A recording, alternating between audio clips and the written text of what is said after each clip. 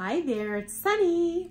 So if you are new to my channel, I am a professional ballroom dancer, and I'm here today to share with you some of the things that go on behind the scenes in the real world of ballroom dance from the perspective of a very long-term industry insider. And so today the question I want to address is, why on earth are ballroom dance lessons so darn expensive? It's crazy. So I definitely wondered this as an amateur. Now that I'm a professional, I definitely see the larger picture. So I want to share why with you today, because there's many factors that go into this. Okay. And then to preface this, every teacher does charge differently, and generally speaking, you're going to get what you pay for. You could certainly find a super cheap, I don't know, 20, 25 bucks an hour lesson on, Craigslist from someone who's never taught a day in their life. But I'm talking about decent lessons. And certainly by the time you get up to the championship level, you can be paying some pretty big dollars. The most I've personally paid, I believe, was $250 for 45-minute lessons. And I took money. But anyway, let's get started on this one. So first of all, I graduated from what at the time was the most expensive private college in the country, private university. And I, rest assured, I have spent exponentially more in my dance training than I ever did in my undergrad, okay? So think of it in terms of when you're taking coaching, like, do you want a legal secretary to represent you in court, or someone that graduated from the top of their class at Harvard and has a proven track record? So certainly you are essentially paying for all the money, not to mention years of time, that professional invested into their dance education so they can share that with you, okay?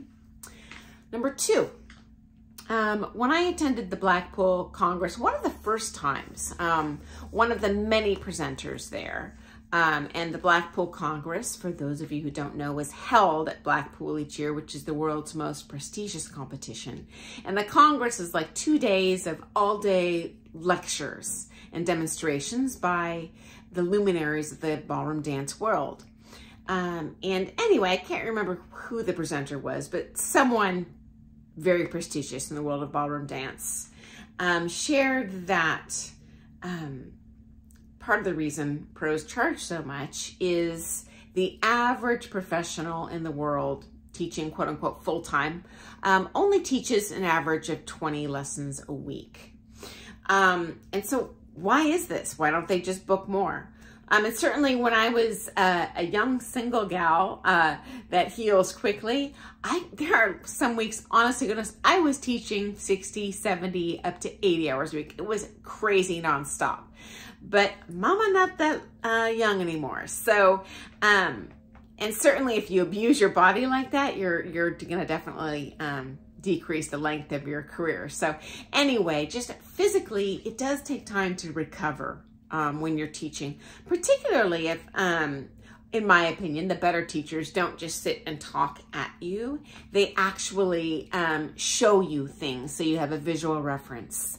They actually will manipulate you through the patterns, dance with you, even if it means manhandling, so that you can feel what that movement is and just learn it that much faster, okay? And so ultimately, I have seen, I don't think it's very ethical, but I have seen pros book more lessons, and they compensate for that by dancing less.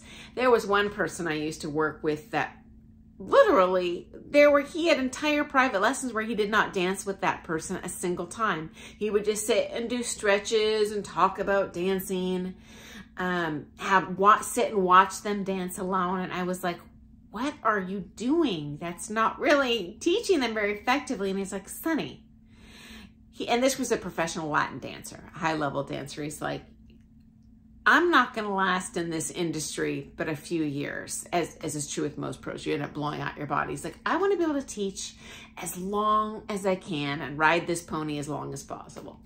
And you know what? It didn't even occur to me, but I'm like, okay, I guess I do the same thing. I just never really thought it out. Yeah.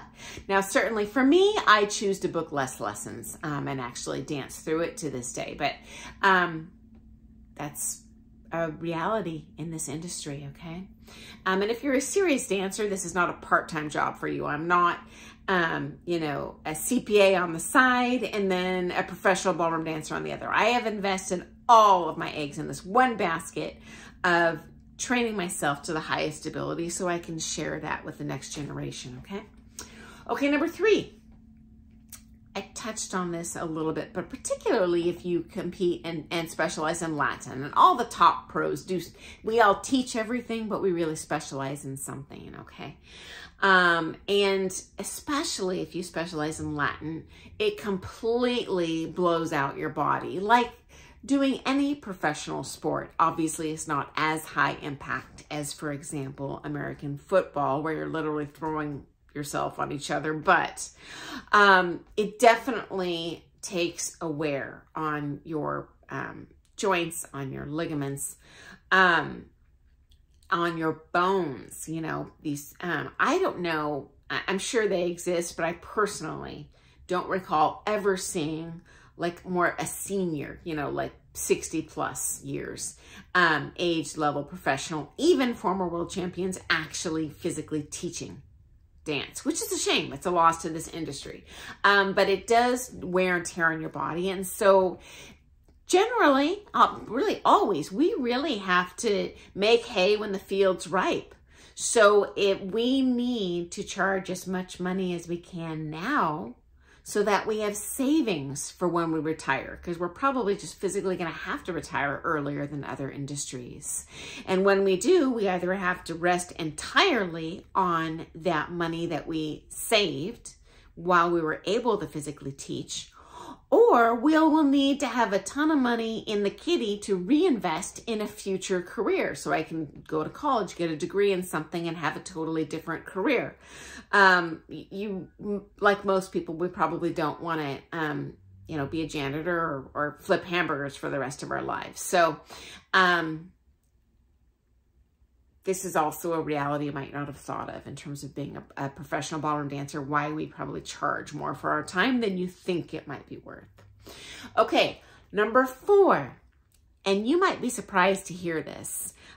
We don't just get to keep that money that we collect from you by a long shot. Okay, so if you are an employee by a studio, you might be earning 50% commission.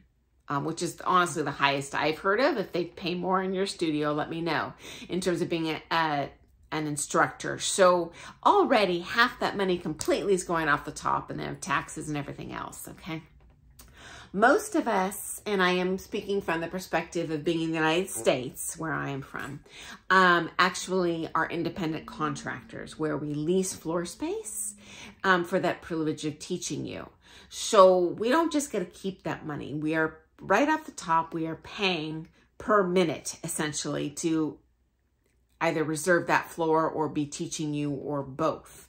And we have to pay that right off the top. Secondly, when you are self-employed, at least in the United States, you have to pay for your own health insurance. And for those of you who have experience in this, you know that when you're paying for a singular health insurance coverage, it is way more expensive than getting it through a company. So that's another thing that comes right off of the top. Next up, we do have some unique costuming expenses. I go through probably a pair of ballroom dance shoes a month. Those are $150 a pop.